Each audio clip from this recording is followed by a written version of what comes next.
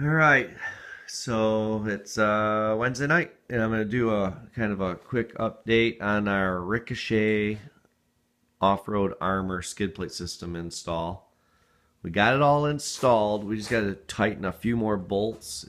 I need like a T40 Allen wrench, and I didn't have one, of course. It's weird. I got 8,000 other sizes, but that particular size, and they have like this lock nut that the bolt has to go through. So long story short, I really just don't have the right like little thing, so I need to tighten up about 6 or 7 of them.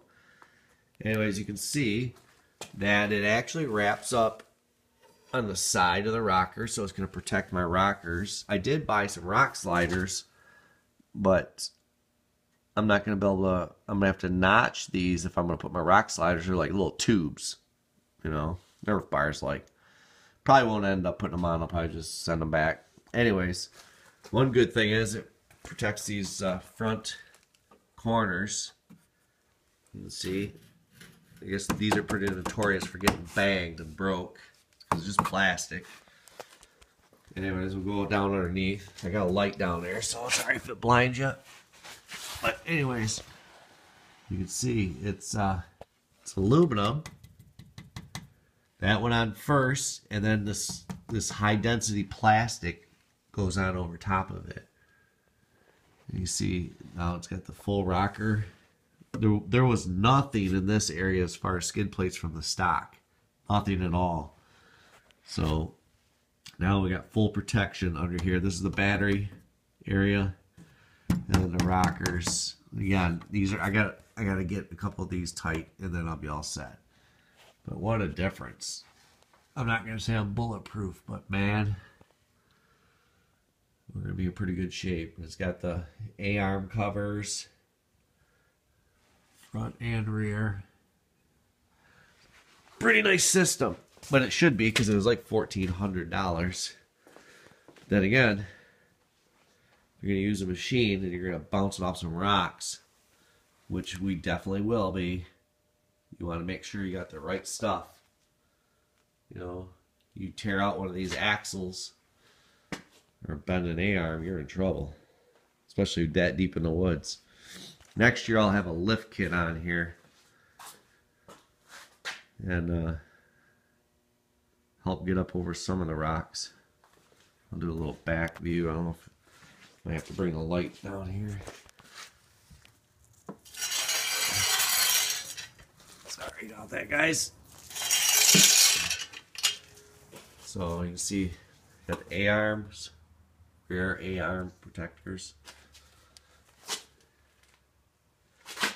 Now, one thing I'm gonna try to figure out and add is a. Oh, sorry about that. I need some protection right across there. It looks pretty easy. My buddy can just make me some kind of plate that'll go across here. This is like the transmission or the rear diff and stuff. So, I mean, this will help, and obviously the bumper, but you never know. Something goes up in there, so I'm going to see if I can figure out some kind of plate to put across there, even if it's just a couple bars. It'll definitely help, at least peace of mind. Plus my buddy Ryan, A.K. Costanza, he spotted that very first thing. He's like, man, you gotta cover that. So anyways, yeah, it's looking dirty, that's for sure, just from going up and down the rainy roads. But we're leaving for Drummond in 2 days, Saturday. So like, well, Thursday, Friday, yeah, so it's 3 days really. All right, got my heater's in. Let me see here. Obviously the machine's not running, so it's not gonna throw any heat. Hit the switch. Let's see what she sounds like. Oh yeah. Oh, feel that breeze now. Oh, mercy. Yup. Some kind of thermostat was supposed to come in for me today. I didn't see it. Where you run these heater hoses,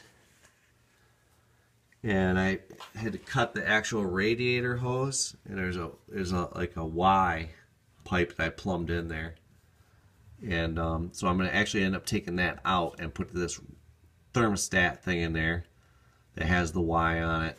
It's supposed to help it heat up better and all that stuff, because they say that these things at low RPM is not going to throw much heat. So they put that thermostat thing in there. It's called a max stat, and it's supposed to help it maintain some heat in the line so that you actually get some heat. So anyways, apparently that's the way to go. I should have ordered it when I ordered my heater, but I went cheap, you know, wanted to save 99 bucks. And then after I watched a couple of videos, I was like, oh yeah, I gotta have that. Because on Drummond Island, you don't go that fast.